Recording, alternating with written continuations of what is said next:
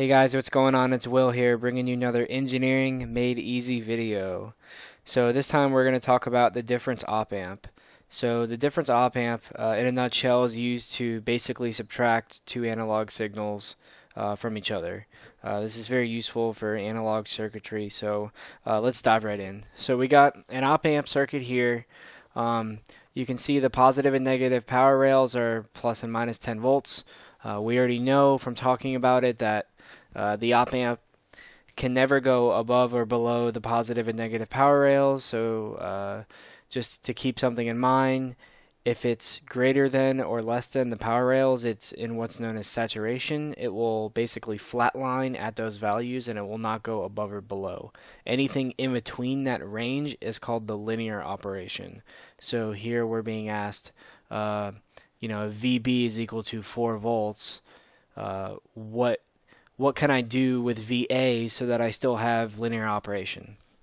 Well, if you look at a difference op amp, there is a standard configuration, and if I just draw it for you real quick,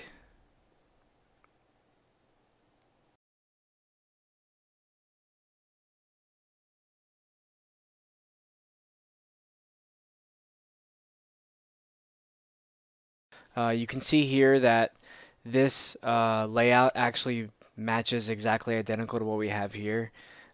So we know the output voltage is equal to this formulation of resistance and voltage, and we want to basically solve for what's going to be allowed for VA so that VO, or the op amp in general, is still in linear operation. So what I can simply do is I want to rewrite this equation in terms of VA. So if I do so, I'm going to get VA is equal to VB minus RA over RB times VO. So I can plug in different values of VO to get whatever the value of the associating VA value would be. So if I plug in, let's say, positive 10 for a saturated output,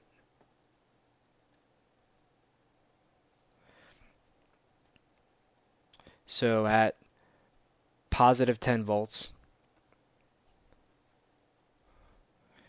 I know that VA is going to be equal to a value of 4 minus 1/5 times 10,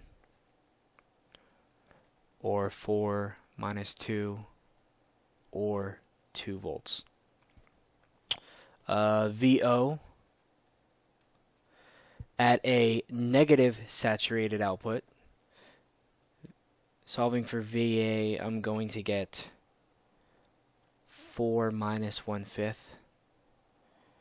times negative 10 this time, and that's going to bring me a value of 4 plus 2, and that's going to give me a value of 6 volts for VA. So we can see here that whenever I'm at positive saturation, VA is going to be an input value of 2 volts, and whenever I'm negatively saturated, I am going to be at a positive input value of 6 volts for VA.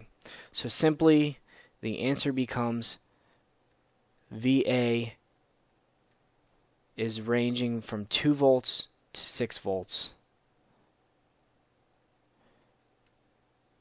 for linear operation.